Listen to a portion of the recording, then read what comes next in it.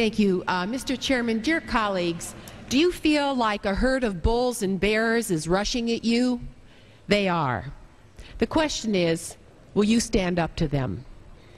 This approach, their approach, will not work. It won't solve the credit crunch, nor the mortgage foreclosure challenge. Wall Street speculators, now the major donors in federal campaigns, have used their considerable influence inside the halls of government, especially at the U.S. Treasury, to open up the piggy bank.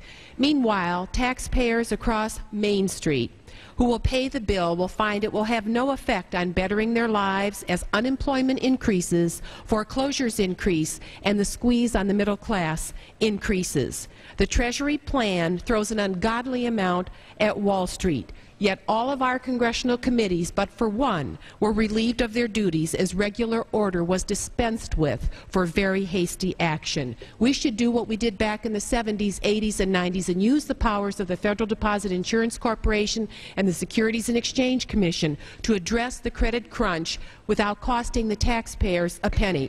This bill is just an end run around the American people 3 weeks before an election, while this Congress is skittish and as Wall Street's investment houses conduct their biggest heist of the century from the U.S. Treasury and our taxpayers. Pray for our republic. She's being placed in uncaring and very greedy hands. Vote no to get a real deal, not a fast deal. I thank you, Mr. Chairman, for yielding me 1 minute in this important debate.